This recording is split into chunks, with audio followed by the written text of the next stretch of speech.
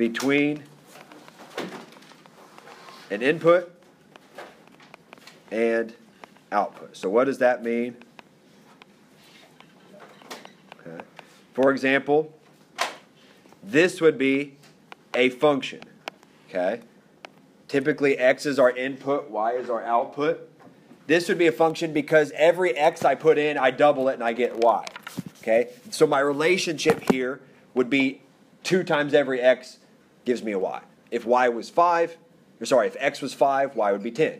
If x was 20, y would be 40. This is the relationship. 2 times every x gives me a y. That's what we call a function. So there's an infinite amount of functions you could think of. There's a ton of them, right? That's just one example. Okay, that's the first definition I want to talk about. The next one is a coordinate plane. Coordinate plane. What a coordinate plane is,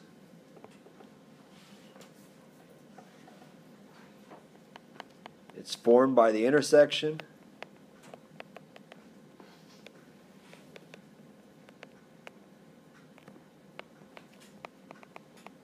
of 2 number lines, one horizontal, one vertical. One horizontal and one vertical. That's what we graph on, right? A coordinate plane. 2 number lines, one horizontal, one vertical, and that's how we plot points. Okay, we call this a coordinate plane or a coordinate system. And there's 2 parts of a coordinate plane. One is the x-axis and one is the y-axis. The x-axis is the horizontal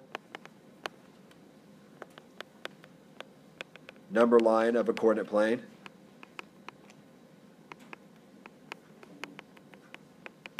And the y-axis is the vertical number line of a coordinate plane. So remember, horizontal goes left to right, vertical goes up and down, right? The y-axis is the one that goes up and down, the x-axis is the one that goes across. Okay, we've probably seen those before, right? Okay. Let's look at what a coordinate plane looks like. I have these 4, and I think I have like 4 others I want to talk about here. Definitions. I know it's a lot of definitions in this chapter to start with, but we're going to use each of them today. It's an example of a coordinate plane. This would be the x-axis because it goes left to right. This would be the y-axis, right? We've seen that before. What about this point right here? What do we call that? Anybody know that? What do we call that point right there? There's a specific name for it. Everybody know that? This is called the origin.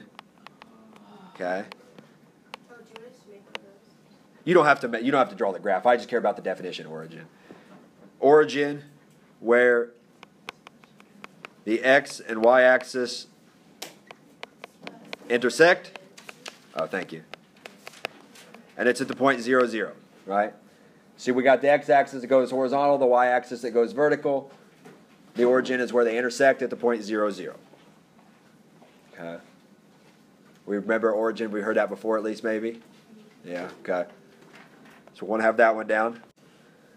Ordered pair. Anybody got an example one? No. Yeah. Is it the 2 numbers that go on the graph? Yeah. Exactly. It's the point on the graph, right? So like, that's an ordered pair. 1, 2. 1 on the x-axis because the x always comes first, and the y. 1, 2 is the plotted point. But it's a set of ordered pairs. So like, for example, that would be a relation. Right? It's just a whole set of points. Okay. A set of ordered pairs is a relation. We have the domain. It represents the x values. And the range represents the y values.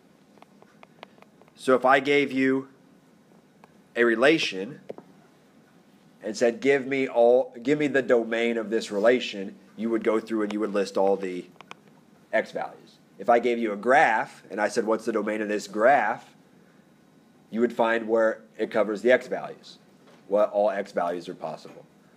Same thing with the range. The way I remember it, D comes before R in the alphabet, right? X comes before Y in the alphabet. So if you ever mix them up, domain goes with the x's, range goes with the y's. Okay? And the last two, or I got a couple more I want to talk about, is discrete function.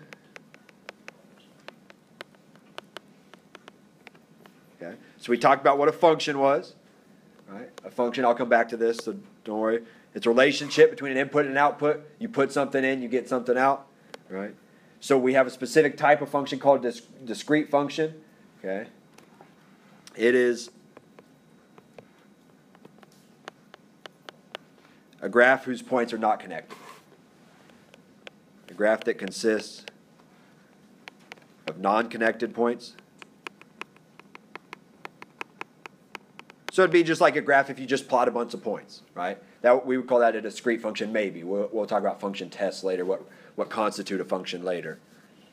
But a discrete function is a graph that just consists of all of these non-connected points, and then we have kind of the opposite of that, continuous function.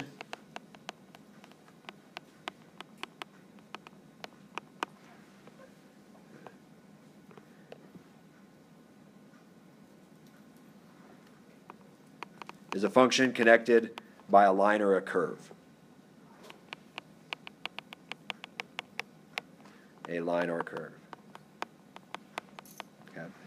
So we're going to, in a minute, we're going to be talking about all continuous functions, but then I'm going to show you some examples on your assignment of discrete functions. And you'll have to identify, is this discrete or is this continuous? Okay. Again, sorry, I kind of ran out of space there. It says a function connected by a line or curve is a continuous function.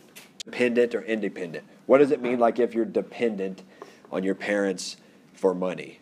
What does that mean in context? If you're dependent on someone else for money, what does that mean? Yeah. Yeah, you're relying on them, right? That you rely on that person to give you money, shelter, whatever it is, right? You're dependent on someone else. If you're independent, it doesn't matter about that other person, right? You can do whatever you want. You're independent, right? It's the same thing with variables. Okay, I may give you a situation and ask which is the independent variable and which is the dependent variable. The example I used last class, if I gave you a baby's length, so how long a baby is, versus its age. A baby's length versus its age. Which of those depends on the other? Which of those depends on the other? Yeah, Danielle. The age or the baby's length, if the baby has to be born, there has to be a baby. Yes, technically, right. So what's going to happen as the age increases? The baby's going to get longer, right? And there's nothing I can do to stop the age, right? You're going to become 1 in 365 days. You're going to become 2, and then you're going to become 3. There's nothing you can do to change the age, right? The age is going to happen regardless. Okay? But the length is going to increase as the age increases. So which of these is dependent on the other?